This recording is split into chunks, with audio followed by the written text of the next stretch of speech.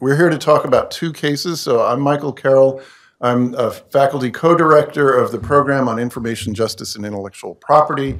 Thank you all for joining us. We are joined, for our panelists' sake, by members of my cyber law class. There was a lot of discussion of Section 230 today, which we have studied, and Justice Gorsuch has an understanding of that law that we find troubling. Okay.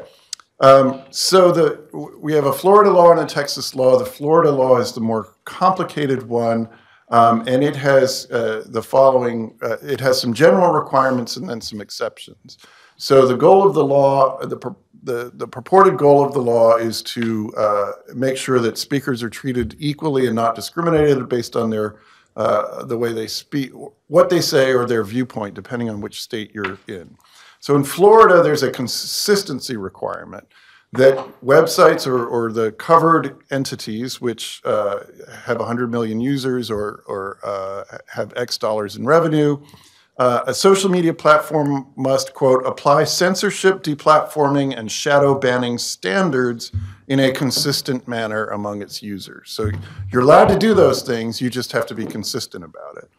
And to avoid switching up your rules too quickly, you have to change, you can't change those rules any more than 30 days at a time. So there's essentially a 30-day wait period before you change your deplatforming, censoring, or shadow banning standards. When you take it down under the Florida law, individuals are required to get notice in writing within 7 days. And it will explain why the action was taken with a thorough rationale. And then users are allowed to opt out of having the post prioritization and shadow banning, so not exactly aligned with those other activities. And then there are three exceptions. So generally, there's this sort of overall, you can do this, platforms, as long as you're consistent, don't change your rules every 30 days, give users an opt-out, and give individual notice. But in the case of political candidates, you may not deplatform, period. Posts by or about political candidates, you may not take down, period. And journalistic enterprises may not take any action to censor, deplatform, or shadow ban such an enterprise. Got it? Now, some of those details seem to matter in the argument and some did not. The Texas law is a little more succinct, and really there are just two major provisions that are under review. A prohibition of viewpoint discrimination. So social media platform is prohibited from censoring a user or a user's ability to receive the expression of someone else based on viewpoint of the user or the other person, a viewpoint represented in the expression, or a user's geographic location in this state or any part of this state. And then again, there's a notice provision that you have to notify the user when content has been taken down and explain the reason. And then there's a complaint mechanism, and then you can appeal from that. We don't have to go into those details. And then for enforcement, both laws permit a private right of action. The Florida law can subject the platform that's non-compliant up to $100,000 in fines. In Texas, the Attorney General is entitled to attorney's fees and the cost of investigation. And in addition, courts can impose daily penalties for non-compliance. So that's it in a nutshell, but the major sort of things we're going to hear about more are the First Amendment and whether, in fact, these platforms are engaged in speech of their own, or are they merely there to carry the speech of others. That's the sort of essential disagreement. And then there's sort of an intermediate point where they might be a shopping mall. I thought we'd hear more about shopping malls, but your sort of precedents are they newspapers, shopping malls, or the telephone company? I thought that's what we were going to hear about at argument. That's what's in the briefing, but that was not at all the focus of the argument today. All right, with that, I'm going to switch gears so that I can let our speaker take the place of prominence, and I will introduce them.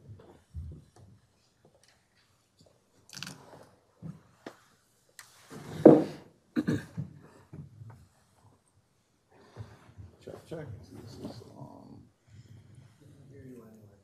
Can you? I don't know if it's not on.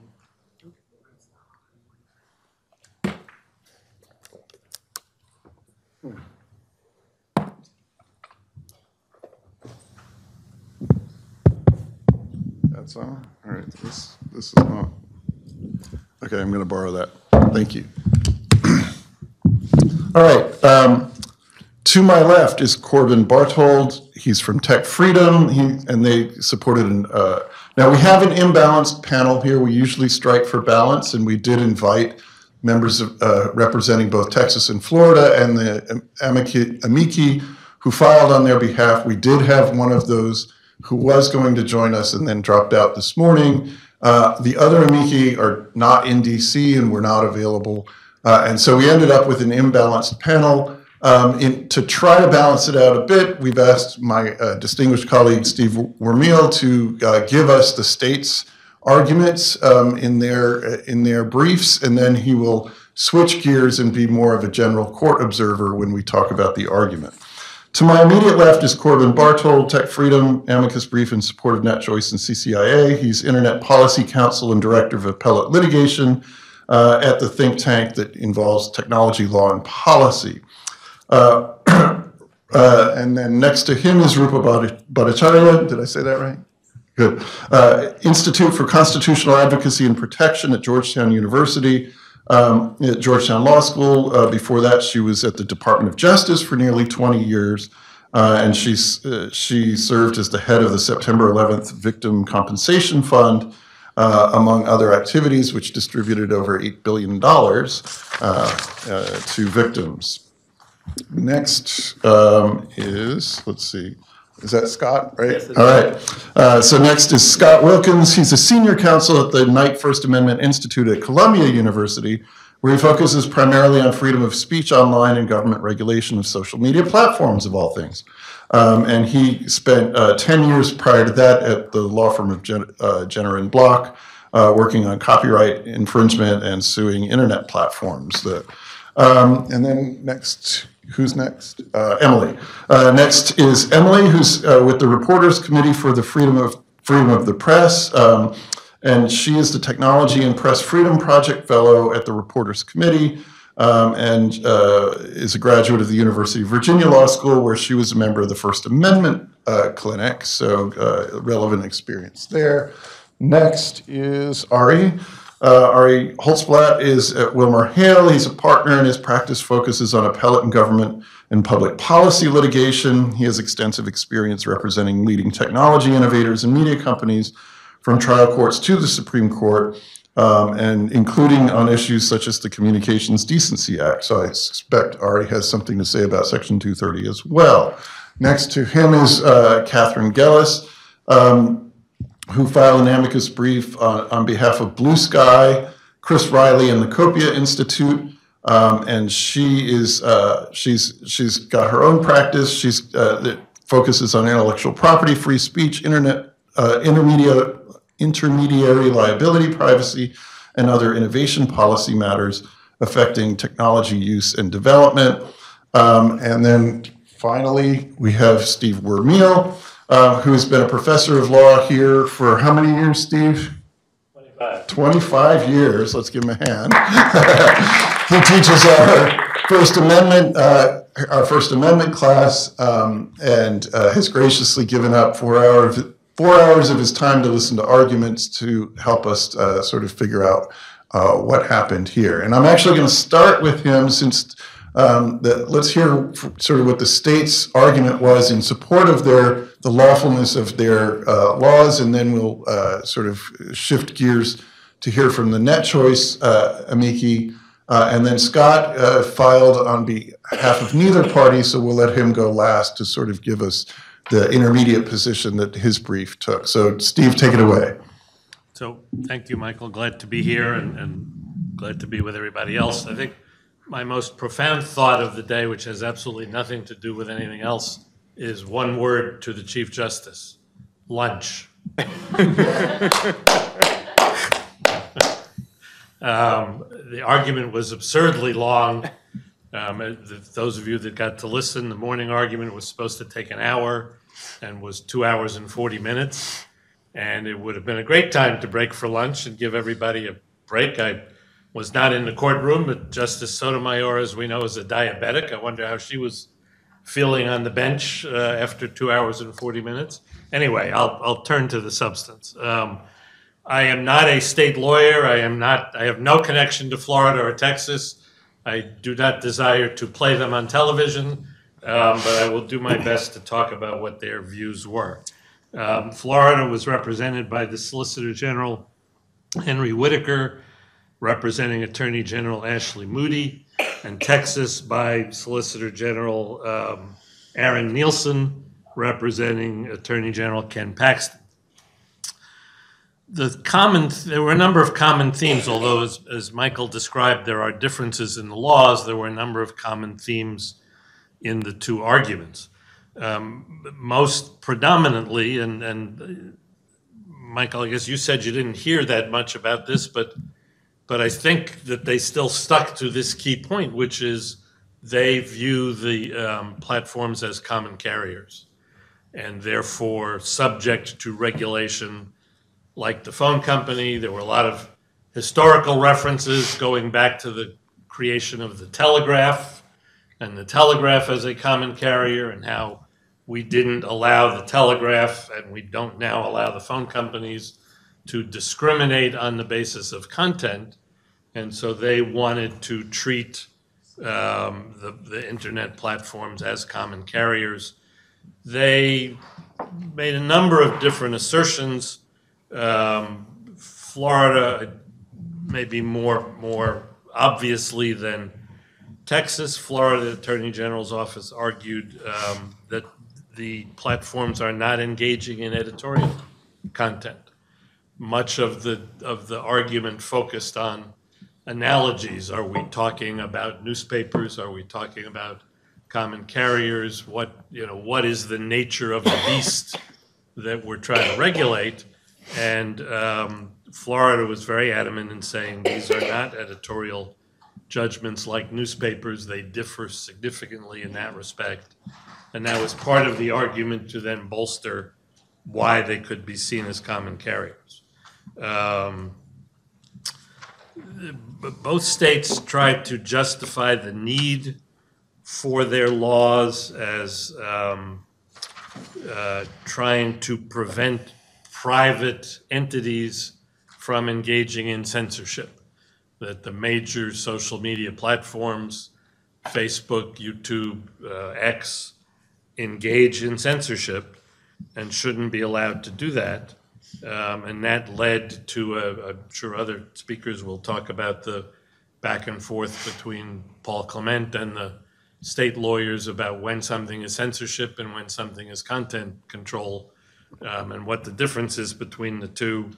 But the overarching point, I think, was this notion, which they had raised in their briefs, that the platforms should be treated as common carriers and therefore subject to government regulation. I guess one of the most dramatic versions of that argument was by the Texas Solicitor General Nielsen, who said if states can't regulate businesses, then we're in Lochner 2.0, a reference to the Lochner era in the early 1900s when the Supreme Court struck down a couple of hundred state laws as interfering with the freedom of businesses to do their business. That was kind of a dramatic analogy. I don't think it resonated all that well with the court, but an interesting moment. They were tired by that point anyway. Yeah. Just a couple of again, I'm sure other speakers will talk about this, a couple of the points of debate which began with questioning of the state lawyers. One is, why was this a facial challenge? That seemed very troubling to the justices and may ultimately kind of confound what they decide to do. A second point, which I'm sure people will address, is if it is a facial challenge, what's the proper standard for analyzing a facial challenge? I've been teaching First Amendment for a long time, and I was only aware of one standard called the Salerno standard, but the lawyers talked at great length about another one, the sweep of the law, the legitimate sweep of the law. You know, I may be missing something in my class. I'll have to go look that up and make sure I'm not omitting something I should be teaching. And then what's the proper next step? There was a lot of discussion of remand, and then a question of, well, if you remand, what are you remanding for? If it's there was criticism that there's not a fully developed record in either of the two cases. That's true to a large degree because it's a facial challenge. And if you remand to develop a more elaborate record or detailed record, why are you doing that if it's still a facial challenge? It doesn't cease to be a facial challenge just because the justices would like to have more facts. So maybe I'll stop there, Michael, and I'll chime back in a little later. Okay, great. Oops, sorry, I'm going to borrow this again. Great, and I think to the panelists, our original plan had been to sort of do one round talking about what your positions were in the briefs, and then we'd do a second round. But I don't think that's, given the way the argument went and the issues the justices focused on, I want to turn you loose and go ahead and start injecting your views about the argument, because so just for especially if students haven't had the First Amendment, this Salerno standard is a facial challenge means that you're saying the law is unconstitutional in all of its applications. There is no single application in which it would be constitutional. So for the states to win under that standard, they just have to be able to point to at least one application that would be constitutional, and the facial challenge fails. Which is why Mr. Clement was arguing that there's a different standard when it's a First Amendment case, and I'm interested in our panelists' views about that question. The other thing that you might hear about is Section 230 of the Communications Decency Act, which is a federal law that protects social media platforms or interactive computer services from removing content from their services if it meets certain criteria. And the Florida law recognizes this and says the law is not intended to reach anything that would be preempted by Section 230. And that got a fair amount of attention from the justices. So anyway, that's the context for that. So I'm going to just walk down the line, except we're going to hop over Scott, and then he's going to go last. So Corbin, take us away. That puts me in a interesting position, because during the oral argument, the justices went in some unexpected directions while the states argued exactly what I would expect them to. So they leaned heavily on common carrier law. That is what our brief was about. And also, I live tweeted the entire argument, so I'm too tired to improvise.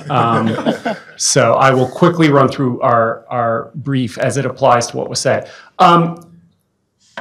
The common carrier rule goes way, way back. In the Fifth Circuit, the lower decision out of Texas, Judge Oldham seemed very proud to trace it back to like the 15th century, which I don't entirely get the like old is good thing. I'm not really interested in what like Henry VI's judges did when they tackled like law and economics, but there you have it.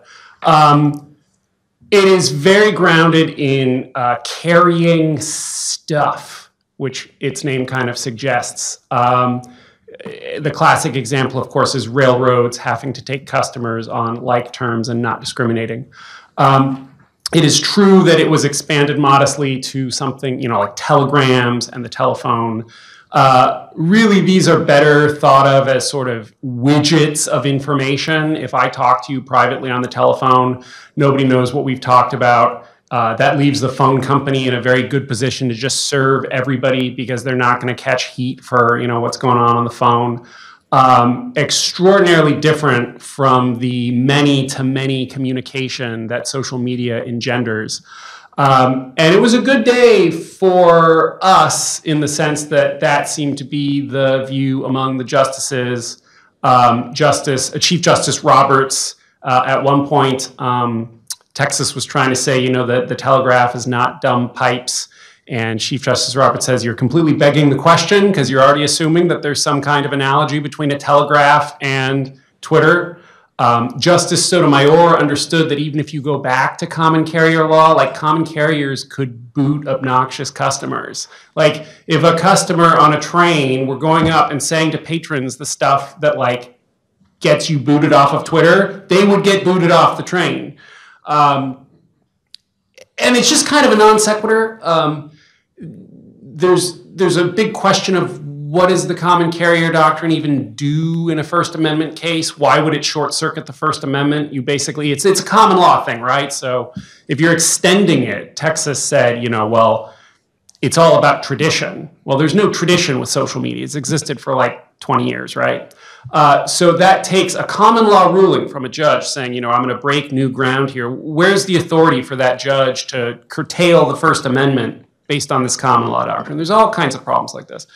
At the end of the day, it's kind of like an epicycle because the real debate is, are social media platforms expressive or not? And if you succeed in showing they're not expressive, you don't really need common carrier doctrine. You're done. You did it.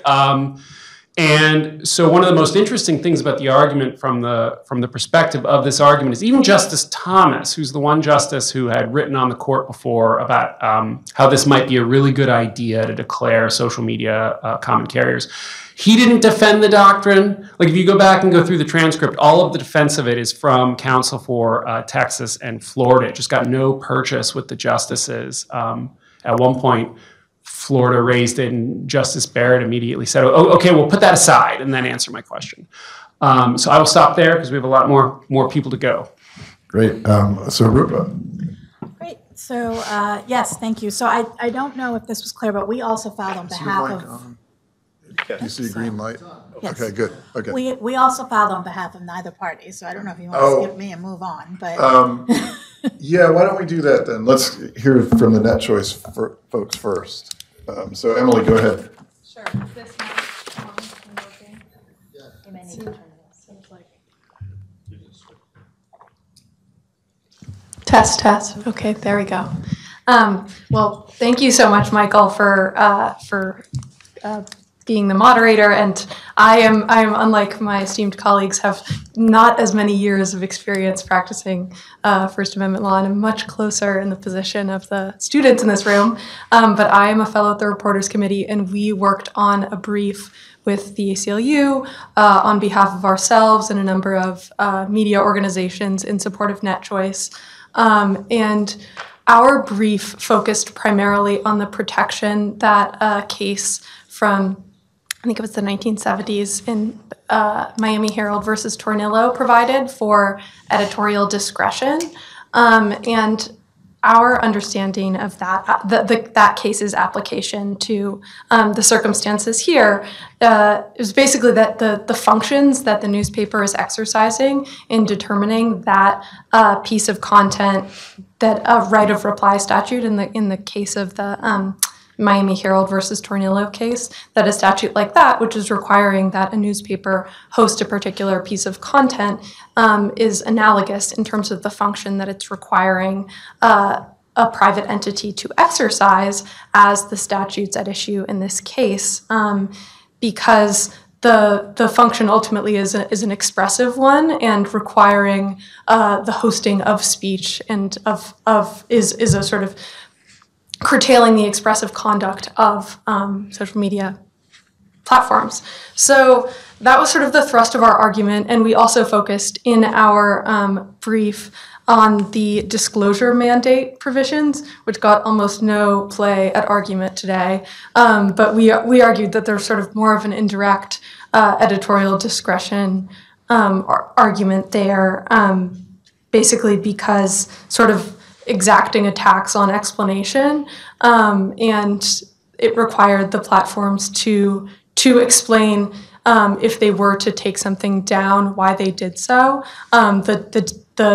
Each statute does this in a slightly different way, but we thought that sort of per the Miami Herald versus Tornillo precedent that also violated the First Amendment. In terms of the argument itself, I think the editorial discretion line of cases got a lot of attention from the justices, and they seemed very, very interested in the sort of terminology that various parties were using, and the lawyer for NetChoice, Paul Clement, referred to content moderation and editorial discretion as being essentially the same thing. Justices Thomas and I think Alito were very skeptical of this framing and said, basically, why isn't content moderation just censorship? And the states attempted to distinguish between censorship, content moderation, and organization. All of these terminologies, to me, seem to be getting at the same function, and that function is an expressive one, and that function is one that is protected by the reasoning in the Tornillo case. So it was a very interesting way of teeing up the editorial discretion conversation, I thought.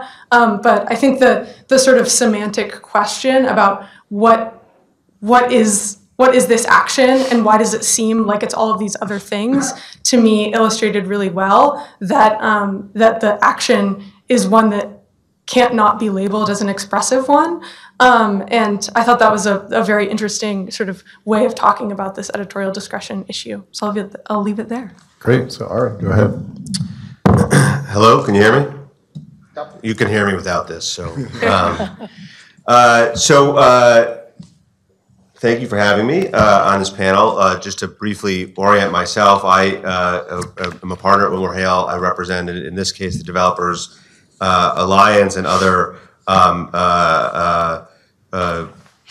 sort of software developer organizations. And we filed a brief in this case to make what is frankly a sort of narrow point within the context of the many issues in the case, which is that if a platform or a social media company is using algorithms to engage in content moderation, that the fact that you may use code to carry out your expressive judgments doesn't suddenly make those judgments non-expressive. And there's really sort of two core points that we made in presenting that argument. One is that, who writes code? It's human beings. So the code doesn't just pop out of the ether, and the human beings that are writing that code are implementing expressive judgments that the platforms want to make. In fact, code is necessary. Algorithms are fundamentally necessary if you are trying to organize the content of billions of users who are posting on the platforms all of the time. And even if they were not, and actually this came up in our brief, and it came up for a brief second at argument, the natural question these days is, well, what about AI? Well, what about artificial intelligence? You say human beings are behind the code. Well, what if we think that maybe human beings aren't behind the code because you've developed these artificial intelligences that seem to be removed? Now, there's, I think, two basic responses that we address and that were addressed at argument. The first is that still at some point there is a human being behind even these artificial intelligences, that the design of the artificial intelligence algorithm is being designed by very sophisticated engineers, and in conversation with those very sophisticated engineers by policy makers within each of these companies who are deciding what should be the expressive judgments that should be expressed through that artificial intelligence. But even more fundamentally, the point of this software, of these algorithms, is still to communicate something that is expressive, and fundamentally that is the communication of the companies that are operating these platforms.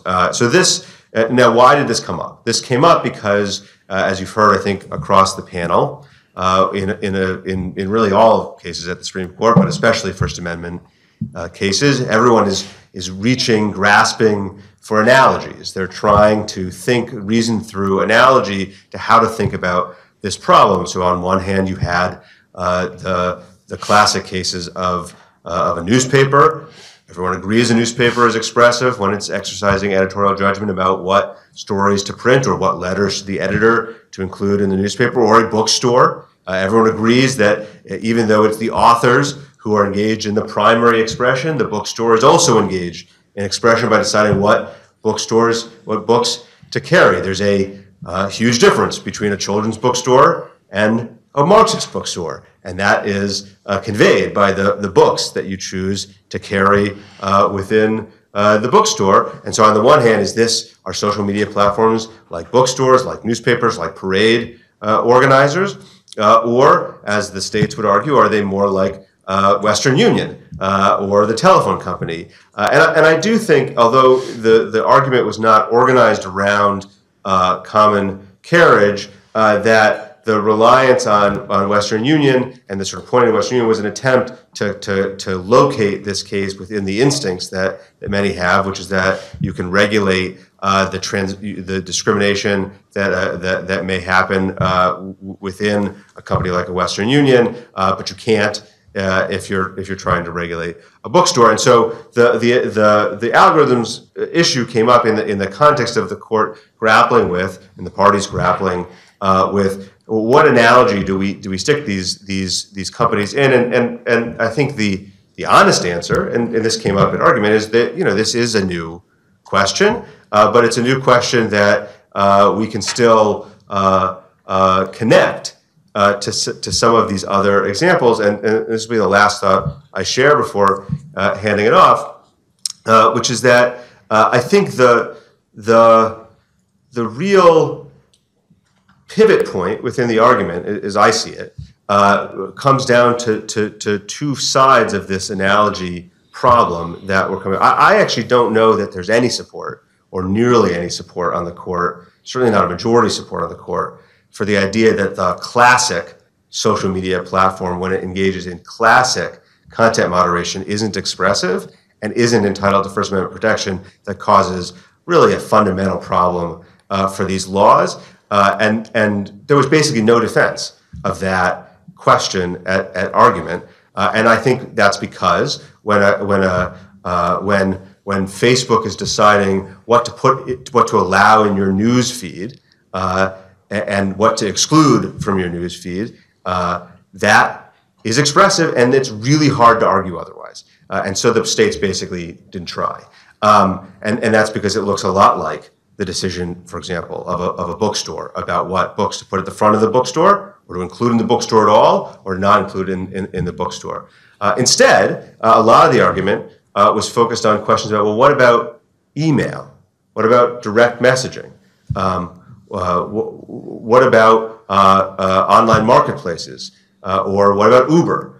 If these laws apply to those companies, and those companies are making judgments about who to allow within their services or not, is that expressive in the same way? And that was an attempt to reach out and analogize the platforms to Western Union, to things that everyone, I think, is comfortable regulating. And this is coming up. We talked about facial challenges versus as applied. This is coming up because this is a facial challenge, and so whatever verbal formulation you use about a facial challenge, if you can identify a significant number of examples where the law is constitutional, then it's hard. You probably can't prevail on a facial challenge. And so the challengers to the law and their allies on the bench were trying to identify examples where the law could be constitutionally applied, and they thought perhaps email or direct messaging it may be examples where this could be constitutionally applied. Now, this is my last thought. I'm sorry for going maybe a little long, but I do think a number of the justices, and I'm as someone who represents many of these companies, I'm certainly sympathetic to this view. I think a number of the justices were very concerned that even if they weren't ready to say that this law was unconstitutional in all of these instances that we're talking about, are you going to allow a law where there's a $100,000 fine in the case of Florida for violations of this law to take effect, where there is a part of the law, the part of the law that was the subject matter, the focus of all the litigation up to this point? Are you going to allow, and everyone seems to agree that the law is unconstitutional with those applications, which was really what everyone had been arguing about up to this point, and we think that this is going to have an enormously chilling effect on that portion of the economy where this law would take effect. Are you going to allow this law to take effect as to that part of the landscape, even if you have some uncertainty about other parts of the landscape? And I think that question is where the rubber is going to meet the road on how this case is going to come out by the end of the term. Great. Kathy, go ahead. Yeah. This was 4 hours of oral argument to obfuscate what really should be a very simple point. That the question really before the court is, do platforms have a First Amendment right to decide whether and how they intermediate other people's expression? And this got conflated in the court's mind in a couple of ways, and some make a little bit more sense, and some are thanks to obfuscating briefing, I think, by the states. One concern was relating to Section 230, because they had this idea that there's a cake and eat it too problem with claiming that the First Amendment is you claiming the speech and Section 230 is you disclaiming the speech. Because Section 230, one major facet of it is you're not liable for how other people use your systems to express themselves. And so they're like, okay, you've got this really nice statute that says other people's speech is not yours. But now aren't you saying with the First Amendment and you've got rights here, oh, but actually it is your speech and therefore you have First Amendment rights over it.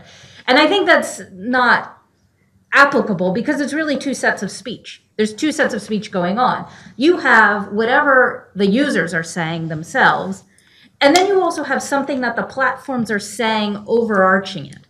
So for instance, this may not be the greatest analogy, but I was tired and it was the one that occurred to me, so we'll go with it. If you're a platform that wants to host conversation about cooks and that they post their recipes and conversations about cooking, you're saying as you allow cooks to post their recipes and their conversations about cooking, we like to be associated with conversations about cooking and cooks. The thing that a cook specifically says is their own messaging. And, you know, you hope that the conversation is fine. But if somebody posts a recipe for a cake that includes arsenic, there's a problem with that expression. But that problem with the expression was imbued by the person who spoke it. And Section 230 operates in large part, but there's another part to it, but in large part to say, well, the platform is not responsible. That was not their speech. The arsenic recipe belongs to another user and the platform is not responsible. But the platform is responsible for basically saying to the world, we like conversations about cooking, and depending on how they treat, you know, the arsenic recipes, maybe also how they feel about, you know, food hygiene. If they leave too many arsenic recipes up, we can judge them for that's their attitude towards the world, and that's what they're conveying to the world as they use their moderation policies. I am not entirely sure that this was adequately communicated to the court. Paul Clement did make some noble efforts at trying to sort of explain that these two ideas of the First Amendment and the statute are not in tension with each other, but there was such misunderstanding that it's unclear whether he overcame that. Then we also had things about the procedural posture of this case, that this was, we have an injunction because basically NetChoice showed up and said in both of these cases, hang on a second, the platforms have a First Amendment right in how they moderate their platforms, and both of these laws just target that. And so we've got one issue and one issue only, which is that the platforms have a First Amendment right, which the courts need to recognize, and at least in Florida, the courts were recognizing that. In the case of Texas, the court was not recognizing that so well. But the thing before the Supreme Court was whether internet platforms really need to be treated more like the newspapers, because what they do with the sorts of choices they make are more similar to those of the newspaper than any of the cases where we have found exceptions and taken away that discretion. But the justices were kind of cynical about, like, your best cases were like Prune Yard, where the shopping center had to be open to all pamphleteers, but not necessarily based on what they were saying. And then there was the Fair v. Rumsfeld case, which was the law schools had to let military recruitments on campus, even though they didn't like Don't Ask, Don't Tell. But even then, the justices were like, but that was predicated on the fact that you were taking the government's money, so maybe the government on that basis, that was the basis why you lost the discretion you otherwise would have had. So I think the courts are getting there, but then there was the case of, what does it mean if it's a facial challenge? What does it mean that it's on an injunction? So I think how this case goes will really depend on how they tease out those issues, because I do think there was a recognition by the court that at least by most of the justices, although not necessarily all of the justices, that hang on a second, there has to be a First Amendment right manifest in the platforms, because otherwise we can see the chilling effects of what will happen. And just to go back to what brought me here, I wrote an amicus brief on behalf of 3 parties. One is the Copia Institute, which is a think tank, but the think tank is really connected to the Tech-Dirt News publication, which A, is a wonky policy commentator on all these issues, but B, has comments on its articles, in which case it is a platform and performing platform functions, and whether there's a First Amendment right to editorial discretion manifest in a platform really matters to that particular platform, because that is very part and parcel with its business model, its media and expressive business model. Can it keep doing what it's doing? It depends if it has the First Amendment right to keep doing it. The second client was a man named Chris Riley, who runs a Mastodon instance all by himself. I think it's Tech Policy, I'm forgetting the URL, but I'm sorry? Techpolicy.social. Techpolicy.social. And he runs it himself, and he runs it for his colleagues in the tech policy space who want an instance where, to the extent that you're communicating within the instance, you're communicating about tech policy, or at least your kindred spirits in the tech policy space, so other things you talk about will be consistent with his community of peers. And, he's there to sort of illustrate how personal these types of editorial choices are, because everyone's like, oh, well, they're big companies, and they lose sight of what does it mean to be able to choose what expression you're associated with. But when we bring it down to an individual level, that's a human being. And what do you mean that the state of Texas gets to tell Chris Riley sitting in California that he has to run his platform for his community of peers the way Texas thinks that he should? Doesn't that seem ridiculous? Hopefully the court seems so. And then the third client was Blue Sky. Blue Sky is producing another platform, but more than just the platform, they're producing a protocol. So it's not just that Blue Sky can run Blue Sky, but using the protocol that they're innovating, other people can also run their own platforms. So we're democratizing platform provision. We're democratizing in a way that it's not even little splinter net, but because of federation, they can still come together and talk to each other. And that basically this is sort of the answer. We're not stuck with the big tech guys.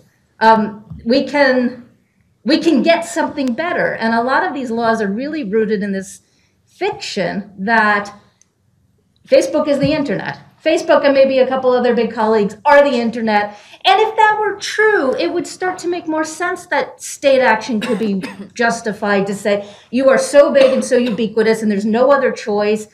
We really do need to force you to be open to more comers, because otherwise people won't have a chance to speak. But that's not true. That's not the ecosystem that we're living in. But the more that laws like this exist, the more that will be the ecosystem that we're living in which case you're going to end up, this is all very self-defeating, because you're not going to get more speech online. You're going to end up with less. So that's both what brought me here and some thoughts from today. Great. So then we'll come back to the order we were in, and Rupa, you first, and then Scott. Great, thank you. So my name is Rupa Bhattacharya. I work for the Institute for Constitutional Advocacy and Protection at Georgetown Law Center. We filed an amicus brief in this case on behalf of a couple dozen national security experts and professionals, because we wanted to make the point to the court that the social media companies, though they're not perfect, play a really important role in keeping very, very extreme and violent and hateful content away from their users. And that is something that's critical to the national security of the United States and critical to our democracy. So that sounds like we made an argument about the need for the social media companies to exercise their editorial discretion, and we did. But we filed on behalf of neither party, and we did so for a couple of reasons, several of which were actually touched on by the court, and so I wanted to just sort of focus on those. The first reason, which didn't come up in the argument today, is that my national security professionals that I represented really don't know very much about the First Amendment, and so we didn't feel terribly comfortable saying much about the First Amendment.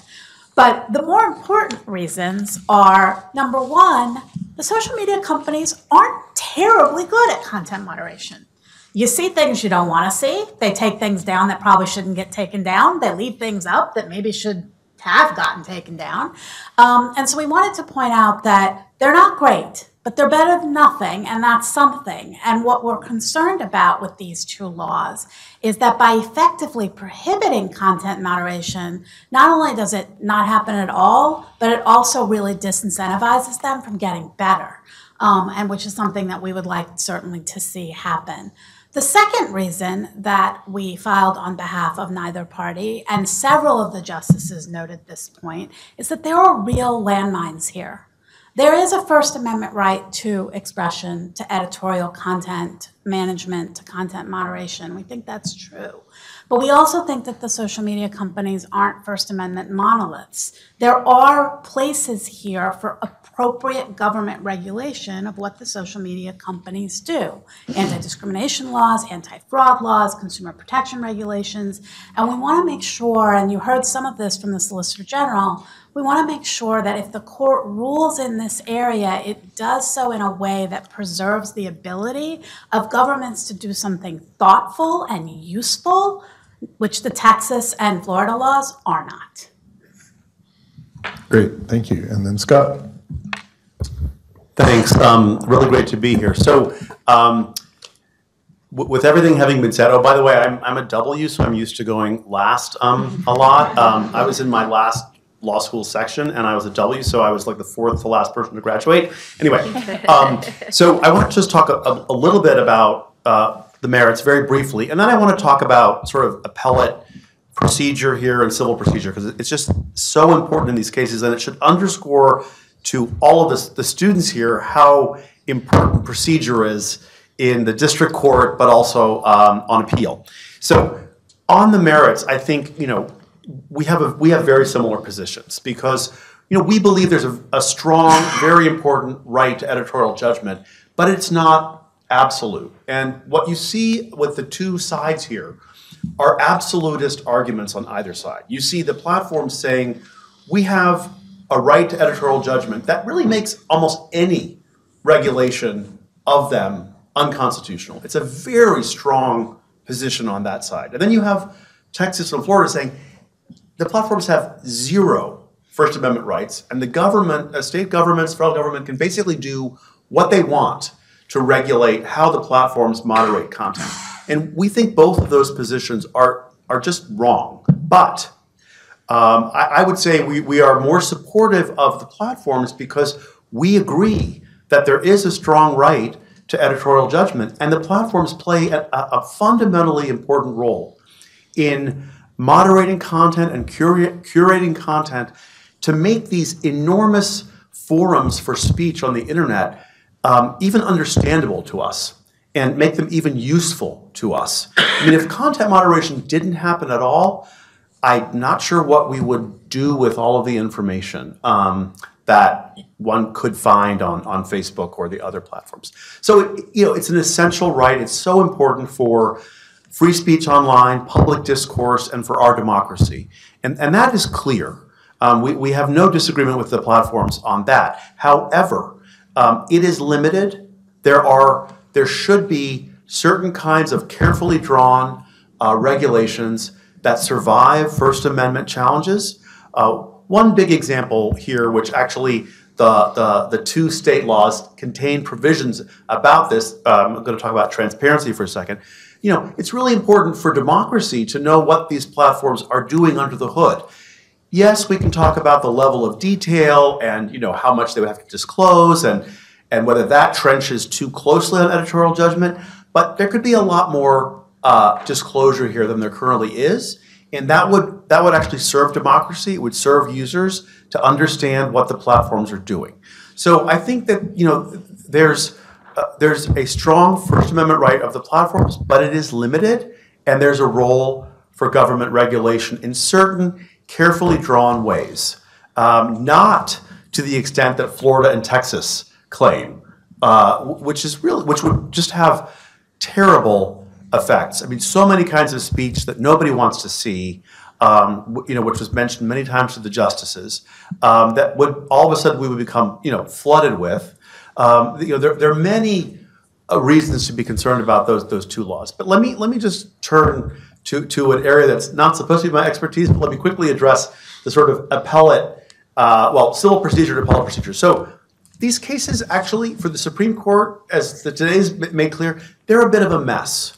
And one of the critical roles of the Supreme Court law clerks, I don't want to call them out here, but is to figure out whether these cases are a quote-unquote good vehicle. And which really, I think here means, can the court reach the merits and decide these cases on the merits? And what you saw today was a lot of concern among most of the justices that, gosh, are these really the right cases for us to reach the merits, for a couple of reasons. I mean, there is the facial challenge issue. Can the court really look at Twitter, Facebook, YouTube specifically, or just is the court limited by the fact that this was brought as a facial challenge? They have to consider possible legitimate applications and on that basis dissolve the preliminary injunction, reject the suit that has been brought. But also there's the issue that this is a preliminary injunction. And typically in preliminary injunction cases, there is either no discovery or very limited discovery. And you may have, as was the case here, briefs put in by the platforms, and they attach 3 or 4 or 5 short declarations one from Facebook and one from the main 3 or 4 platforms. And that's all that's in the record. And the states didn't get to do much. And so there literally is like a really short little book of the record here, which the justices were very concerned about. So you have a case come up on a facial challenge and on a really, minimal record. And that's a thing to just, it's a bit of a mess now that these cases have made it to the Supreme Court and the court's trying to figure out what to do. And that's why the court asked each of the main advocates, what should we do? And they really, the Solicitor General for the United States, Mrs. Preligar, was sort of giving them several different options. They're struggling with this. So I think at the end of the day here, they're going to issue a very narrow ruling. They may address the key question, which is the speech, the First Amendment rights of the kind of heartland platforms, you might say, that we're talking about, Facebook, Twitter, and YouTube. They may address that. The SG for the U.S. sort of suggested that or was in favor of that, but they might not even want to go there. They're concerned about the laws going into effect and what that would do to these key platforms. But I just think there's a lot of uncertainty. I would love to be in the room when the 9 of them sit around their conference table and talk about what do we do, because I bet it's going to be a really interesting conversation.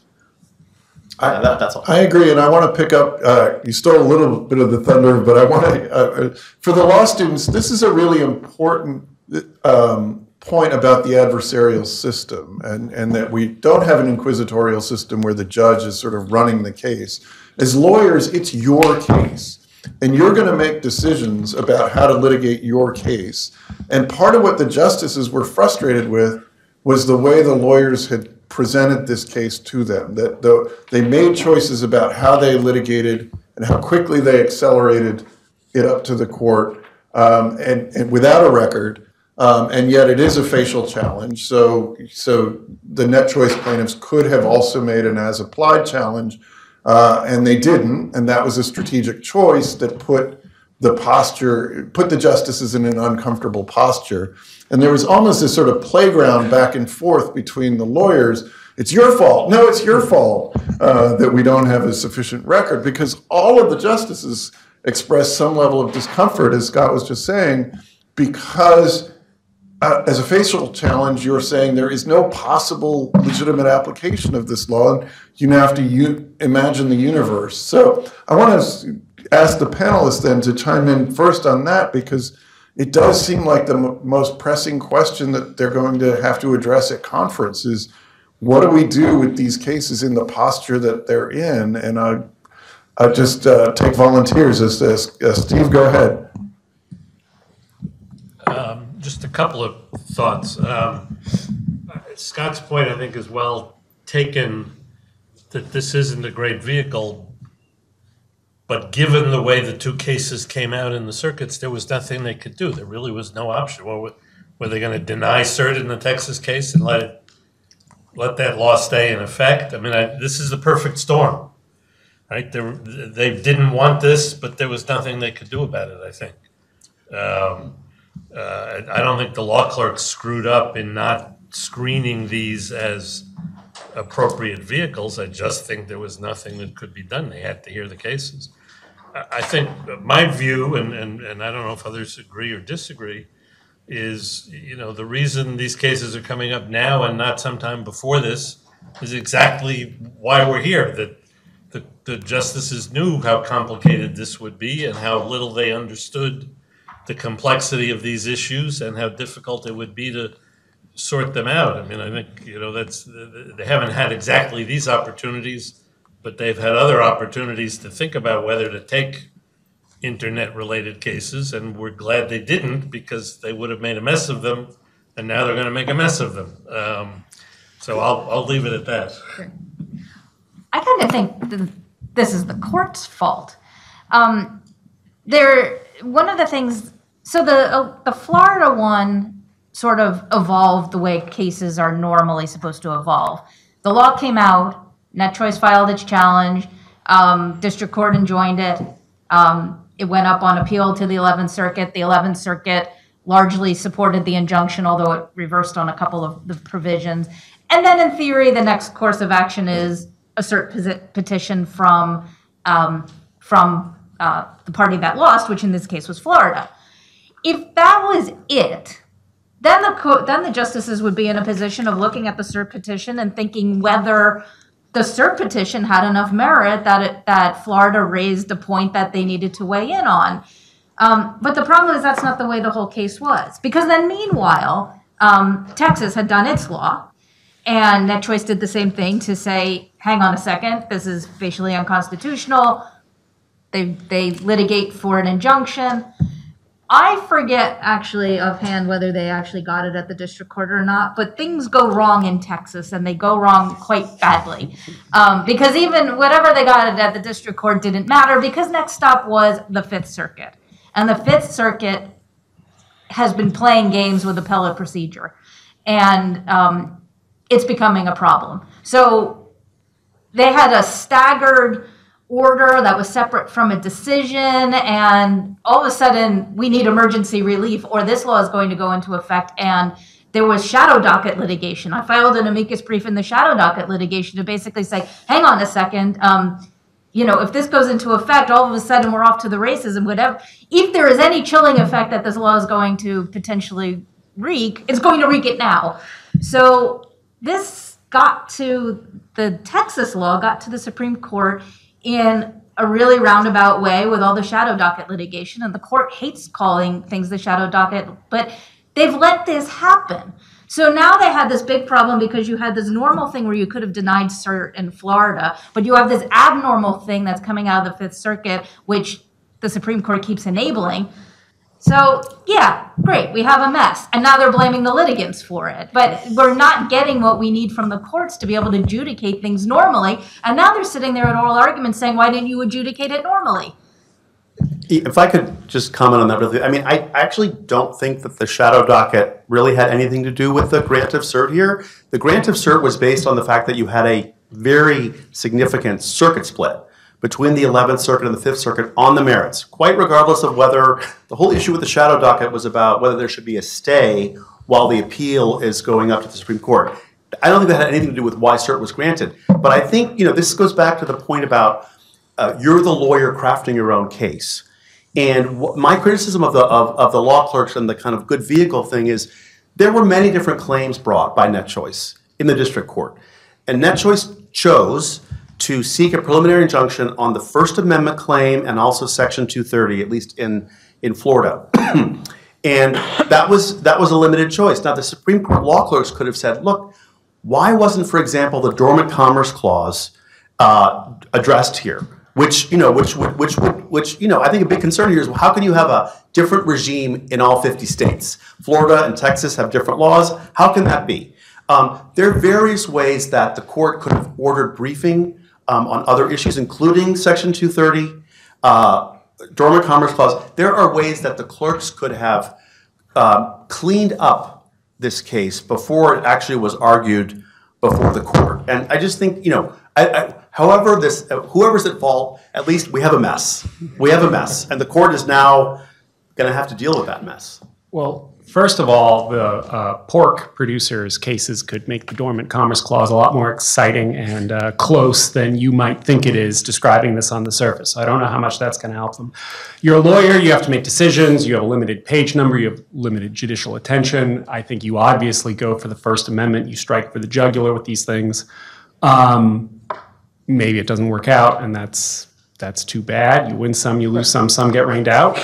But I will point out, the most important parts of this law are facially unconstitutional. What does it mean to moderate content consistently? I don't know. The Solicitor General of Florida doesn't know. The people who passed this law, they didn't think that through to pass the law. They passed the law because they hate the companies, and passing it was the point. So no amount of discovery is going to parse out that sloppy provision. I mean, at one point, the Texas Solicitor General, he was asked by Justice Kavanaugh, well, viewpoint neutrality. So if we have like anti-terrorist speech or like news about terrorism, doesn't that mean you have to do like pro-terrorist speech? And the Solicitor General said, well, it depends on what category you put the pro-terrorist speech in. It's like, well, that's the whole point. That's everything on social media. Viewpoint neutrality vis-a-vis what? Pro-terrorist versus like news about terrorism or like anti-terrorism? There's no answer to that. Texas doesn't actually know the answer to that. The people who passed the law don't know the answer. No amount of discovery is going to fix that. So I have a certain amount of sympathy for the people below who had their eye kind of on the North Star of the most unconstitutional parts of this law. And I have sympathy for the point that you can't save your sloppy, trashy law by just putting in other lard so that it's like a denial of service attack and the lawyer can't get at every provision with enough attention, and then your really unconstitutional thing slips through because you added a cookie. So we'll see what happens, but... And Paul Clement made that argument that basically, I almost wish he had reiterated it more succinctly, but basically... The reason they were arguing about the standard Salerno was because otherwise you have this weird thing where you've got an awful lot that's really facially wrong with the law, and you somehow redeemed it because you threw one aspect that may actually be legitimately applicable. And so that would mean that the Supreme Court can't allow the injunction, so the whole garbage bill is going to go into effect, and you're going to have all the chilling effects because it was saved by one provision that wasn't actually garbage. He basically said that can't possibly be the way it works because you're going to have a huge chilling effect just on the back of this one legitimate provision. And certainly that's not something that the First Amendment would tolerate. But can I ask, so Justice Jackson's response seems to be, well, then why don't you put an as-applied challenge in? Because the facial... You're asking us to make a very broad judgment without having briefing on all the possible applications to Etsy and Uber and that. So I guess my guess is that, and the total speculative guess is that you leave yourself a lot more open to sort of failing on a motion to dismiss and getting yourself open to a lot more discovery because the argument is much stronger on the other side to say, great, as applied, let's investigate you and really poke and prod at you and see how you operate and see how the law operates to you. And that they probably made a strategic choice that they wanted to try to take this thing out root and branch. And I would certainly say that ex ante, looking at it before you file your complaint with the information available at hand, litigator here, clearly sticking like that seems like a defensible decision. No, I think that's exactly right. I worked on some of these cases when I was at the Justice Department, and I know that if they had made an as-applied challenge here on a case like this, where what they were claiming was editorial discretion, we would have served every bit of discovery in the book about what are your content moderation policies, how do you make decisions, who writes your code, what does the code say, and the social media companies don't want to get into those sorts of details. We know they don't, and that would have been the risk of filing an as-applied. And you shouldn't have to. That's an incredible burden that the First Amendment is supposed to shield you from. And let's go back to the history where I'm actually surprised this didn't come up today. The Florida law was also the bill that had the theme park exemption. Because for a while when Governor DeSantis was not mad at Disney, Disney had the political leverage to say, by the way, this is going to be really bad for us, so make sure we're not reached by this law. So this was obviously a garbage law where Governor DeSantis really wanted to control the editorial discretion of the platforms because he didn't like the way they had exercised it. There was nothing hidden about it, and NetChoice's argument is like, this is very simple. A state actor is trying to control what speech exists online, and game over, First Amendment says no. So at that point, I think the litigation strategy is, if you don't say, I'm throwing a flag on that, you obfuscate the wrongness of the position, but then you also burden yourself where you've got to go get injured in order to get uninjured, and I think they're like, that's not the way this is supposed to work. So that's why the litigation looks the way it does. One other quick back point, though. I think in the Florida thing with 230, I think, was a defense that was actually sort of brought up, but I think the court, or particularly by the time it reached the 11th Circuit, I think the 11th Circuit is the one who short-circuited the That's 230 right. by saying, we don't need to reach it because First Amendment throws this out. District judge covered it, yeah. So that's not necessarily the litigant's choice. That was the way that, in theory, if this got remanded, and you're really evaluating the merits, it could get thrown out on a number of bases, constitutional and statutory. But on the injunction level, the 11th Circuit was like, First Amendment, we're done. Can I ask, sort of focusing on what we did hear from the justices, one was it did seem like they were dividing the universe of potentially of the regulated parties so that they had sort of in mind a core group of platforms, the YouTube, Facebook, and regardless of who the justice was, when that became the topic, they were like, I get that there's a problem there, but Etsy, but Uber. So what do they do? I guess, do you share the sense that there was a broad sense of agreement that these laws are likely unconstitutional as applied to the content moderation on YouTube and like that's, and I wish Justice Kagan had asked her question a little differently about how many content moderators does Verizon employ in the provision of cell phone service? Like, to me, that would be the way to distinguish common carriers from, if you've read Kate Klonick's great Harvard Law Review article that explains the tiers of content moderation at Facebook, it's thousands of employees engaged in this activity. So anyway, to have the justices not sort of appreciate how complex the content moderation apparatus is was striking, but maybe they did appreciate it and they were like, yeah, I get that. But so reactions? Well, first of all, I have skepticism about the getting it when Justice Alito is saying that content moderation is just an Orwellian term for censorship. Can I just make a quick point about email to that? Because Paul Clement kind of wandered into direct messages, and I think he probably regretted it. Just two quick points on that. Number one, it's not as obvious as you might think that email, well, that clearly should be like a common carrier type thing. Most of the law students in here are probably not that much younger than me, and yet I probably am old enough to tell you about how when I was a kid at dinner time, we had a landline telephone, right? And it would like ring always at dinner because that's when the solicitors would call. And it's like, that was annoying, but it was like one time every other night or whatever. I think people aren't necessarily aware of how much goes into their spam folders in email and how much content moderation of email now occurs today. So I would say, all things equal, maybe Clement should have gotten off email a lot faster, but also, like, don't just assume that email, oh, well, that's just like the telephone. It occurred to me, actually, just as I was sitting here, we get these records. HB 20 has a non-discrimination provision about email buried in it, and nobody challenged it. That law is in effect right now. So it's interesting that Paul Clement stuck to his guns that hard. I wonder if one of his associates flagged that for him, like when they were prepping for the oral argument. That is sitting around like a loaded gun, just a preview for you all. I'd be very interested if that suddenly pops up now. Didn't come up at the argument, so I don't know, maybe it's just like nobody's noticed that and I've screwed up now because now they're going to start enforcing it because like Texas politicians are totally watching this video, but anyway.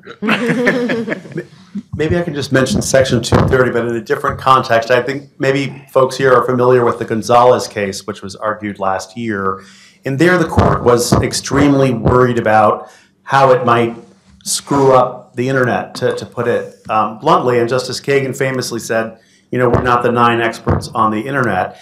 And I think some of that is at work here, too, with how the court is approaching these cases and how it might try to not get rid of them entirely, but send as much of it back as they can, or just find a way to really issue a narrow ruling. I do think if they take on how those laws apply to Facebook, YouTube, and Twitter, that it seemed to me that there were quite a few justices really concerned about the First Amendment implications of those laws, and that there is there are expressive acts happening here when platforms moderate content. That is First Amendment protected material. It seemed to be like a very strong view, but the worry here is, will they get there given the posture of the case? And some of them ask, like, could we even do it under our facial challenge jurisprudence? And so, while I hope that they will get there, and I do think that there very well could be, a ruling in favor of the platforms, hopefully not as far as they would like the ruling to go, but in a much more limited way, they may not feel like they can do it at this time. Go ahead. Yeah, I'm glad you brought up the Gonzalez and the Twitter cases. We filed an amicus brief there too, and I think you see the same problem there that you see here, which is the justices are struggling for an analogy. They're struggling for something that looks like the real world. And the problem is that the internet doesn't look like the real world. There are far more actors. There are far more places where automatic features are coming into play. There are far more things where the social media companies don't look at every single thing that goes up on their websites. They can't possibly look at every single thing that goes up on their websites. And so the analogies don't work. And they're struggling to find the right model for looking at these cases. And what happened in Gonzalez and what happened in Twitter is probably what's going to happen here. They punted.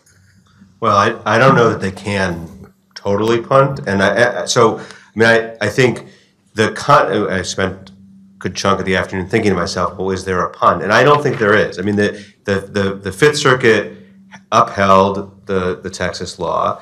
The internet cannot, although the Texas Solicitor General, who I've known for a very long time, made a gallant effort to suggest that one could hermetically seal Texas off from the rest of the country. There are many in Texas who probably would like to do that, but you cannot do that. And so the internet is connected, and you simply cannot leave this Texas law in place, and you simply cannot leave the Fifth Circuit's decision in place. And so I think what I suspect will happen at the end of the day, because that is, I think that there will be a recognition of that, that something has to be done, but the impulse towards caution, which is, I think, actually an admirable one. I think it's what led the court to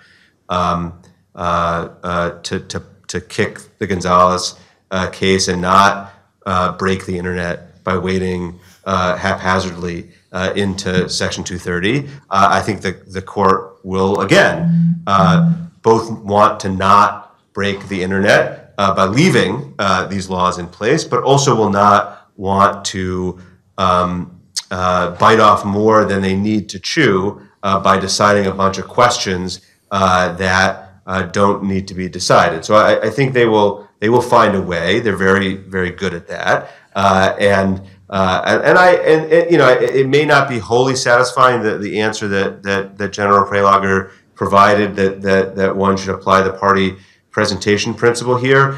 At the same time, I'm not sure that a facial challenge should fail when the parties defending the law have not identified a constitutional application until Justice Alito thinks of one at oral argument. And so I think there is a principle of how cases develop that one could apply here that says, you know, the burden to come forward with a good facial argument is on the plaintiff, and they have to come forward and they have to make a fair argument for why there are no, or basically no, constitutional applications of the law. At that point, the state defending a law has the burden now to rebut that. And they have to point something out about why the law can be constitutionally applied. And if they do, then that can be worked out in the district court before it gets to the Supreme Court. But if they don't, then you don't get to, at the Supreme Court stage, come up with some hypothetical that no one thought of up until that point. And it's not a bad way to run a railroad, so to speak, to make the parties actually litigate the case in the district court rather than at the lectern in the Supreme Court. You're absolutely right. I amend my prior thought. They're not going to punt forever, but I do think they're going to punt for now and send it back for more record development. So I'm going to ask. So what are they going to do? They're going to let the Texas law go No, into they're going to effect? keep the injunction in place to not, because they can't let the Texas law go into effect. You're right about that. But they'll send it back, I think, for more. They were arguing about that as part of the argument. Like, if we remand, what are we remanding for? Yeah. What do we want them to do on remand? I mean, I'm sort of agnostic about a remand. I mean, and I think even NetChoice was kind of like, look, it was an injunction. We were fully expecting to eventually litigate on the merits. But I think to go back to the court with some sort of assertion by this court of say, by the way, the platforms do have a First Amendment right. So therefore, everything that follows has to be evaluated in the context of this now acknowledged right, which at the moment has only been, you know, argued by NetChoice. But it would be nice if the Supreme Court could sort of say, that's not a garbage theory. Now take that, this is the rules of the road, and now go look at this mess and see if it passes constitutional muster. That is useful, and that will keep the litigation going in a way where it's not unduly burdensome. It'll meet the injunction standards, so it'll stay enjoined. And if there's anything redeeming, you know, Florida and Texas will be able to save the redeeming part of their law. But I'm afraid, like, if the court does not do that, then we're just stuck in this morass. And it's coming up in other contexts. Because, like, next month, we'll all be here talking about Murphy versus Missouri, where we've completely missed the fact that the platforms, so the injunction doesn't bind the platforms. The injunction just says the government can't talk to the platforms. But doesn't that affect the platforms? Like, if the platforms have rights, isn't that injunction impacting the rights of the platforms? But we have nothing from the Supreme Court announcing that platforms do, in fact, have their own First Amendment rights, which need to be considered. And it would be awfully helpful in the context of these new things if we had that on the books. Because then all of a sudden now we can litigate the internet more effectively because we've got this North Star, and then we look at how everything else that we need to regulate and may want to regulate can be regulated consistent with the Constitution. Because right now it's, you know, it's a blank chessboard, and this is not working. I wonder. I'm sorry. I'm going to turn to the audience in a minute for questions. So I'm going to let the panelists sort of finish this intra-panel discussion, which is very interesting. But we are going to leave a little bit of time for Q&A. So get your questions ready and go ahead, Rupert. Oh, I was just going to say, this conversation has made me think that it seems possible that there will be a plurality opinion and no majority opinion, and they'll be able to sort of effectively reverse the Fifth Circuit's decision and have the sort of outcomes that they're looking for without any kind of reasoning that anyone can latch onto.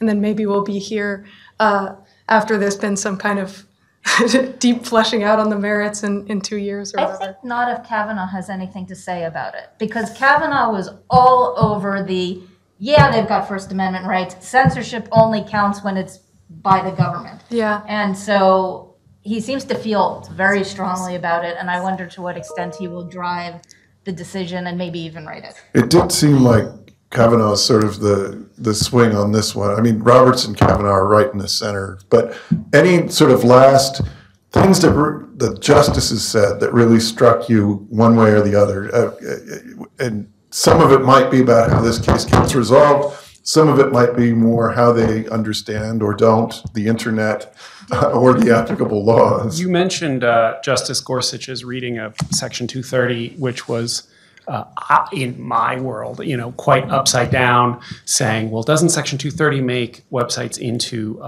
like common carriers, when it's like precisely the opposite? It protects any provider or user of an interactive computer service. So mind you, it protects you on your Twitter account and what you retweet. So if you hold that Section 230 makes someone protected by it a common carrier, you're a common carrier. The government can tell you what you have to retweet. That should give you a sense of how wild that theory is. And what really struck me, going to Ari's point about running a railroad, I am going to blow a gasket if after Gonzalez versus Google and all of that careful briefing and sending them a case that's teed up, and as you've got all the material, we're all explaining to you how Section 230 works, and they punt, and then we have a totally different case, and they're like, let's do a revolutionary Section 230 case now. That is not how you run a railroad. We're talking about what justices say. Did we allude to the how much would YouTube weigh? Yeah. At some point, Justice Alito posed the question. I mean, if you're, let's say YouTube were a newspaper, how much would it weigh? Anyway, he'll be voting on this decision one way or the other. Ari Cohn asked ChatGPT, and it came up with 420,000 pounds. I don't know. There you go. The internet is a series of tubes. Other things that you heard that popped out? No? No, go ahead. Well, it's a very unusual combination of such a difficult sort of watershed potential First Amendment case, combined with an also really unusual sort of procedural morass that we now have. You don't really see the kind of at sea, we don't, how can we deal with this case from the Supreme Court? That happens very rarely, and unfortunately it happens to have happened in a case that has such enormous importance for the future of online public discourse, that serves our democracy so fundamentally. So this is just a very, I don't think any of us up here thought that we would be speaking to you under these circumstances, where so much of the argument was questions about how do we even decide, how can we decide this case?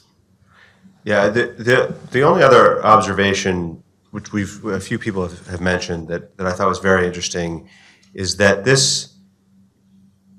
the advocates spend an unusual amount of time arguing other cases rather than only this case. And what I mean by that is that a really healthy portion of argument was spent on the meaning of Section 230, which is a fair question, because the Florida law has an exclusion that the law doesn't apply insofar as Section 230 protects the platforms, and so it's technically in the case. But there was a healthy portion of the argument that was devoted to what the meaning of Section 230 is, which is in some ways is the Gonzalez case being argued now. And a piece, a small piece, but a piece of the argument was about the Murthy case, which is the job owning case that's coming up later this term. And I think what that reflects is that we are at a pivotal moment in the law of the internet, which is that even though the internet's been around for a long time, or as Justice Thomas put it, it's been around basically the length of his tenure on the court.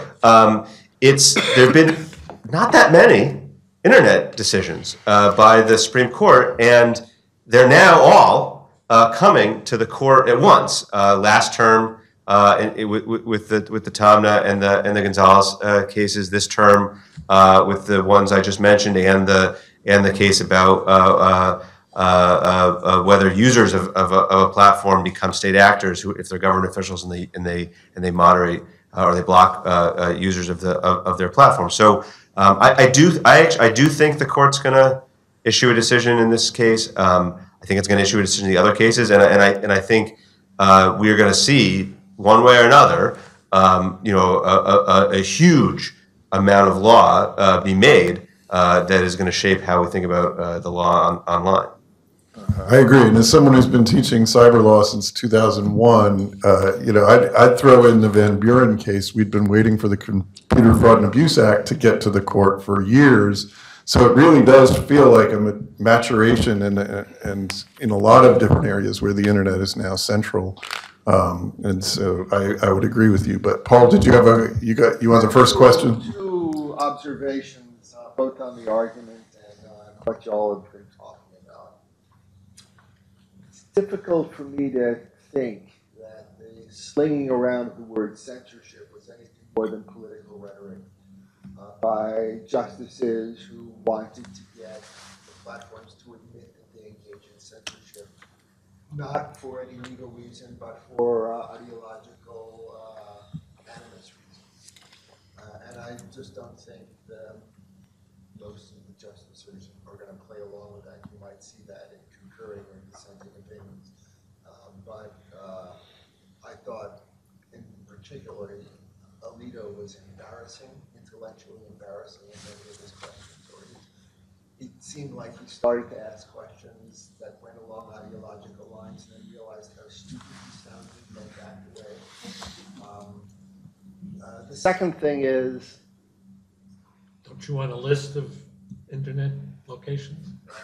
So the second thing, overall comment I have, is that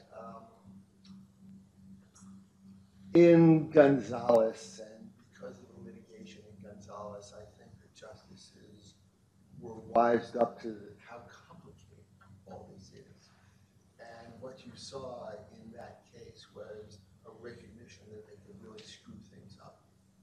And I just hope that that recognition continues into this case.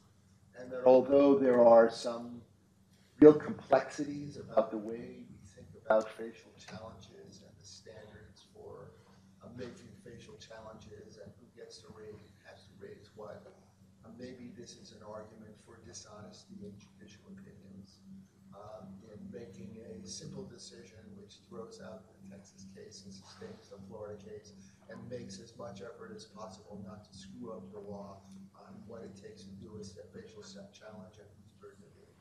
I think even if NetChoice gets the win that it wants, it's going to get a win where the court will try to have the smallest impact.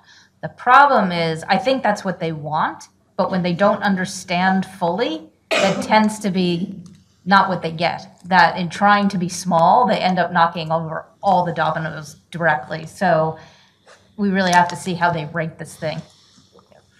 Well, just one thing I would say is, in some sense, Gonzalez and this case are about the same thing. And, I think the fear in Gonzalez, the issue in Gonzalez was, whether algorithmic recommendations fall within Section 230's immunity. And there we submitted an amicus brief and argued, how essential algorithmic recommendations are to the function of the internet as a whole.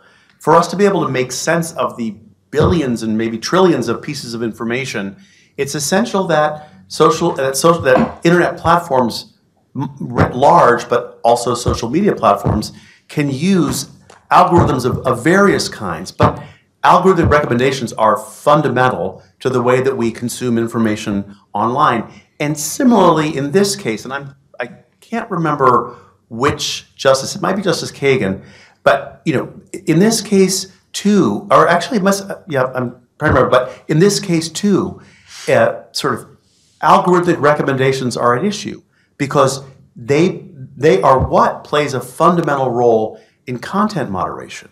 What the platform wants to emphasize to users and not emphasize. And I think that and I think the court is going to be concerned here for a similar reason. They don't want to say that there are no First Amendment rights of the platforms to help us make sense of the information on the platforms. I think they see that, at least several justices do. And so some of the concerns in Gonzalez are also going to be concerns here. It's just a matter of sort of how the internet works, how we make sense of the information that are at play in both cases. That said, I agree that they can't just get rid of these NetChoice cases like they did Gonzalez. They don't have a full out. And so that's what's so fascinating from a matter of appellate procedure is what will they do? Thanks. So unlike the court, which let oral argument just go and they didn't feed their guests, we're going to feed our guests, and we're at time. I will say to the students in cyber law, you're here watching. I mean, I think you've heard from the panelists that this is cyber law in the making, and I'll be teaching whatever they come up with next spring, because that's how this goes. But this is a pretty big moment. Like, even if they decide to rule narrowly, for them to take this on at this point and in this posture, it will have downstream ramifications, no matter how they try to cabin it. And so we'll just have to see. And you, as lawyers, may be the ones who start to figure out how to tease out what those ramifications are. With that, let me ask us all to thank our distinguished panelists for their many thoughts and all their attention to 4 hours of oral argument to prepare in addition to their briefing. I'm not counting how long time was spent waiting to get in. Of course. I was the first person in line for the bar, and I got there, it was stupid, 5:30 in the morning. I could have gotten there, you came at 6:30. I came at 6:30. So I could have gotten there much later. I did a lot of Scott today. Huh. Okay, so we do have a reception for those who are in the room. For those online, I'm afraid, we have no virtual food for you. Supreme Court argument that you think is going to be really packed. Find somebody to sponsor for admission on that morning. Yeah, but it's too late. I'm already admitted. All right, well, we're officially done. Let's give them a hand, all right?